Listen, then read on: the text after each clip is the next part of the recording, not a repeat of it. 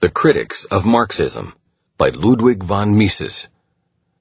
This article is excerpted from Theory and History and narrated by John Pruden. The materialism of Marx and Engels differs radically from the ideas of classical materialism. It depicts human thoughts, choices, and actions as determined by the material productive forces, tools, and machines. Marx and Engels failed to see that tools and machines are themselves products of the operation of the human mind. Even if their sophisticated attempts to describe all spiritual and intellectual phenomena, which they call superstructural, as produced by the material productive forces had been successful, they would only have traced these phenomena back to something which itself is a spiritual and intellectual phenomenon. Their reasoning moves in a circle. Their alleged materialism is in fact no materialism at all. It provides merely a verbal solution to the problems involved. Occasionally, even Marx and Engels were aware of the fundamental inadequacy of their doctrine. When Engels, at the grave of Marx, summed up what he considered to be the quintessence of his friend's achievements, he did not mention the material productive forces at all. Said Engels, "As Darwin discovered the law of evolution of organic nature, Marx discovered the law of mankind's historical evolution. That is the simple fact, hitherto hidden beneath ideological overgrowths, that men must first of all eat, drink, have shelter, and clothing before they can pursue politics, science, art, religion, and the like. That consequently the production of the immediately required foodstuffs, and therewith the stage of economic evolution attained by a people or an epoch, constitute the foundation of which the governmental institutions, the ideas about right and wrong, art, and even the religious ideas of men have been developed, and by means of which they must be explained, not, as hitherto had been done, the other way round." Certainly no man was more competent than Engels to provide an authoritative interpretation of dialectic materialism. But if Engels was right in this obituary, then the whole of Marxian materialism fades away. It is reduced to a truism known to everybody from time immemorial and never contested by anybody. It says no more than the worn-out aphorism, primum vivere de inde philosophari. As an heuristic trick, Engels's interpretation turned out very well. As soon as somebody begins to unmask the absurdities and contradictions of dialectical materialism, the Marxians retort, "Do you deny that men must first of all eat? Do you deny that men are interested in improving the material conditions of their existence?" Since nobody wants to contest these truisms, they conclude that all the teachings of Marxian materialism are unassailable. And hosts of pseudo-philosophers fail to see through this non sequitur. The main target of Marx's rancorous attacks was the Prussian state of the Hohenzollern dynasty. He hated this regime not because it was opposed to socialism, but precisely because it was inclined to accept socialism. While his rival, Lassalle, toyed with the idea of realizing socialism in cooperation with the Prussian government led by Bismarck, Marx's International Workingmen's Association sought to supplant the Hohenzollern. Since in Prussia the Protestant Church was subject to the government and was administered by government officials, Marx never tired of vilifying the Christian religion too. Anti-Christianism became all the more a dogma of Marxism in that the countries whose intellectuals first were converted to Marxism were Russia and Italy. In Russia, the Church was even more dependent on the government than in Prussia. In the eyes of the Italians of the 19th century, anti-Catholic bias was the mark of all who opposed the restoration of the Pope's secular rule and the disintegration of the newly won national unity. The Christian churches and sects did not fight socialism. Step by step they accepted its essential political and social ideas. Today they are, with but few exceptions, outspoken in rejecting capitalism and advocating either socialism or interventionist policies which must inevitably result in the establishment of socialism. But of course, no Christian church can ever acquiesce in a brand of socialism which is hostile to Christianity and aims at its suppression. The churches are implacably opposed to the anti-Christian aspects of Marxism. They try to distinguish between their own program of social reform and the Marxian program. the inherent viciousness of Marxism they considered to be its materialism and atheism. However, in fighting Marxian materialism, the apologists of religion have entirely missed the point. Many of them look upon materialism as an ethical doctrine teaching that men ought only to survive after satisfaction of the needs of their bodies and after a life of pleasure and revelry, and ought not to bother about anything else. What they advance against this ethical materialism has no reference to the Marxian doctrine and no bearing on the issue in dispute. No more sensible are the objections raised to Marxian materialism by those who pick out definite historical events, such as the rise of the Christian creed, the Crusades, the religious wars, and triumphantly asserts that no materialist interpretation of them could be provided. Every change in conditions affects the structure of demand and supply of various material things, and thereby the short-run interests of some groups of people. It is therefore possible to show that there were some groups who profited in the short run and others who were prejudiced in the short run. Hence, the advocates of Marxism are always in a position to point out that class interests were involved and thus to annul the objections raised. Of course, this method of demonstrating the correctness of the materialist interpretation of history is entirely wrong. The question is not whether group interests were affected.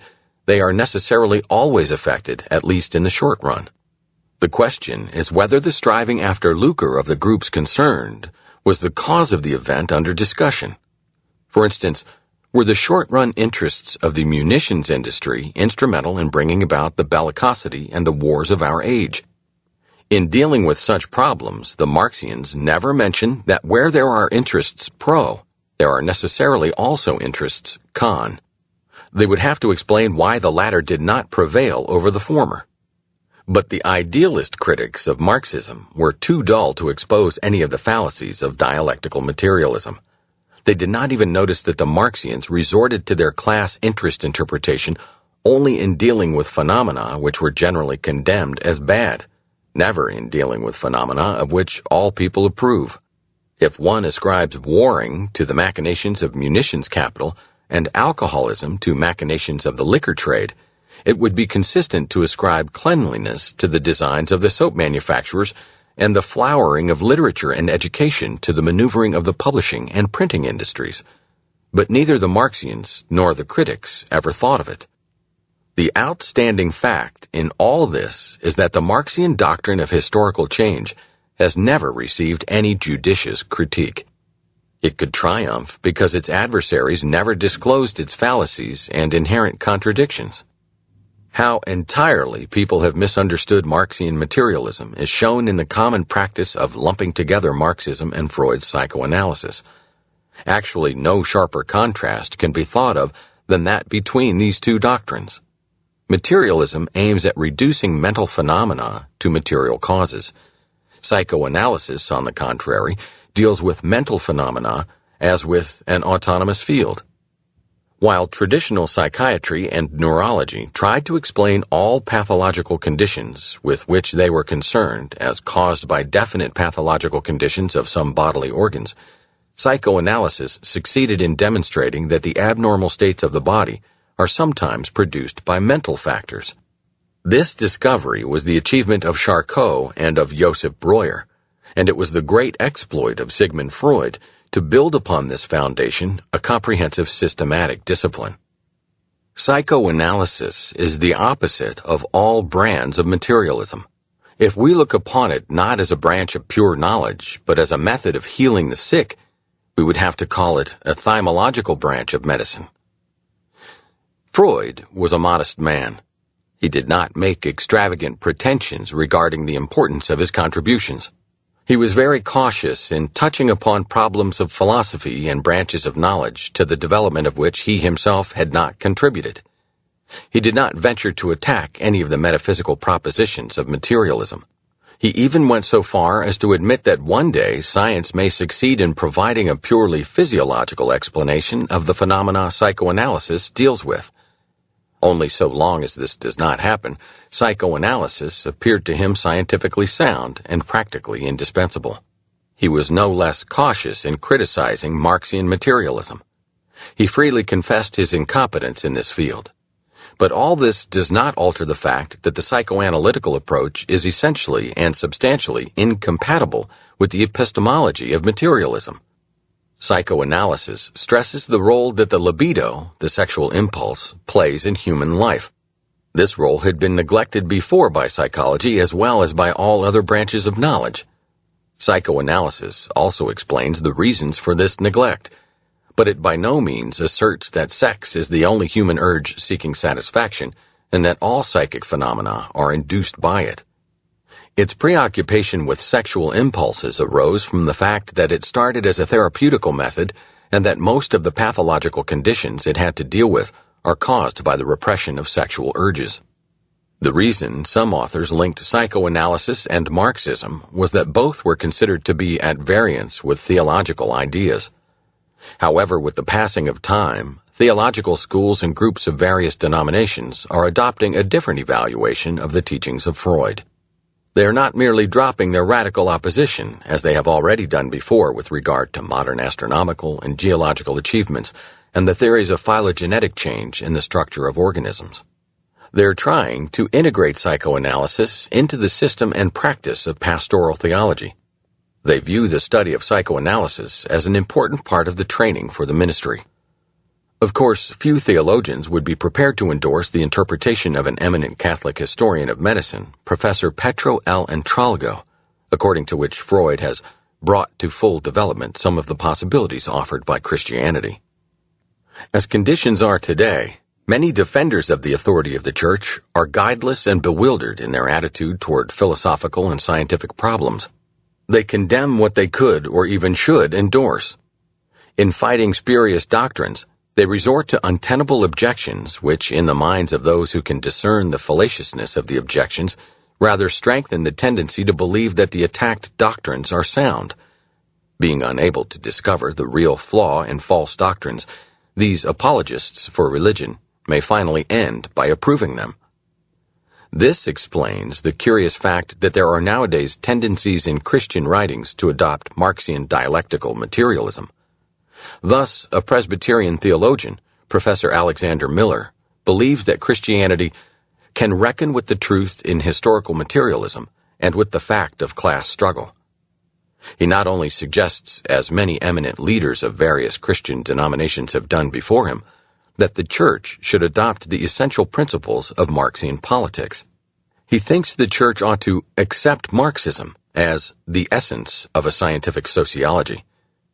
How odd to reconcile with the Nicene Creed a doctrine teaching that religious ideas are the superstructure of the material productive forces.